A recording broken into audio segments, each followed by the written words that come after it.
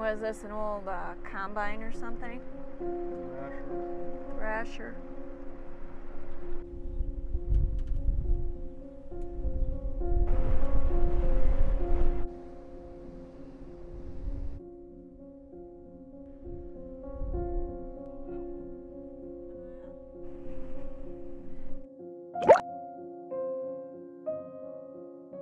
Just down the road from Bloom is a town known as Kingsdown.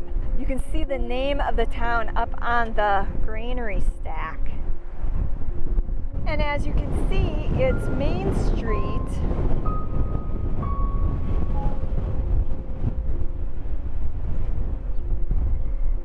Has seen better days. Much like the previous town we visited, Kingsdown is a farming community that built up around the railroad.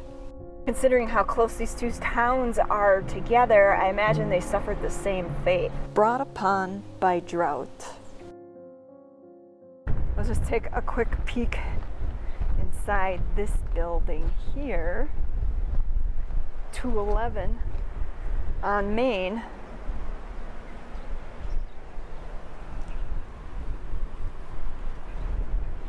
I got it all boarded off so you can't get in. Maybe we'll have better luck peeking the camera through this hole in this window. The remains of an old wash machine. Not to mention somebody's old junk. Wow, look at all that dust in there. If I had to guess, it probably served as some sort of living quarters, perhaps a business on the first floor. But who knows, maybe it was a series of apartments.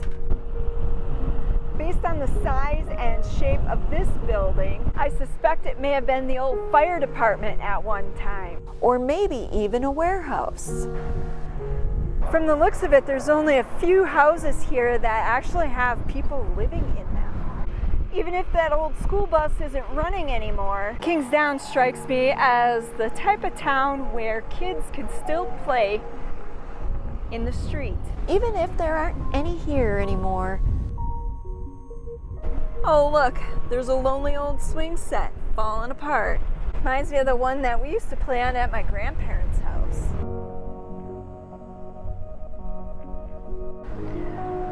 Off in the distance you can see the entrance to a tornado shelter. Because again, if you remember, we're in Tornado Alley here in Kansas. That looks like a big tornado shelter that's probably big enough to be for people in the city that don't have one.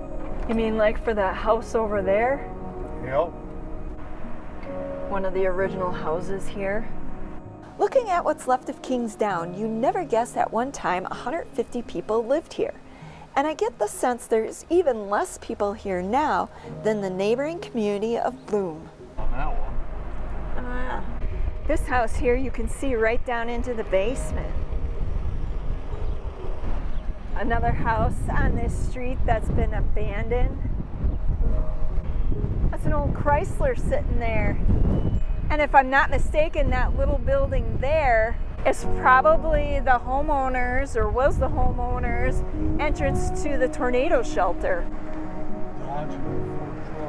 Yeah, just sitting there. You'd like one of them, wouldn't you? Fix it up. I'm at the corner of Church and Railroad here in Kingsdown, and you can see that the church is still being used today.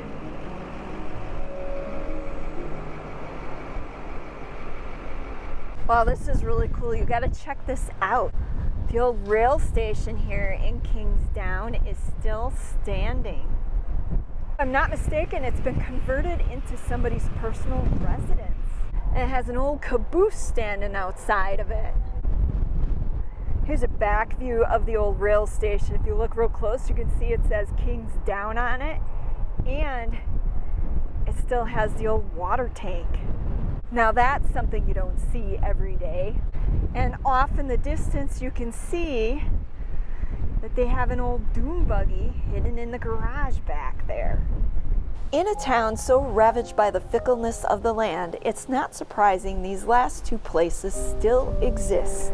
Following the road that says cemetery, we've stumbled upon the town's actual cemetery, sandwiched between fields. Then of course the old grain elevator that is still in operation today. What tomorrow will bring for the people in the communities of Kingsdown and Bloom is anyone's best guess. Until then, life continues on. If you enjoyed the vid, make sure you give it a big old thumbs up. They are free. Lastly, we love to hear from you. Leave a comment in the comment section below. Until next time, this is Sightseeing Sally. And Marty. Special thanks goes out to all our fellow sightseers here on Patreon and PayPal. Without you, these videos wouldn't be possible.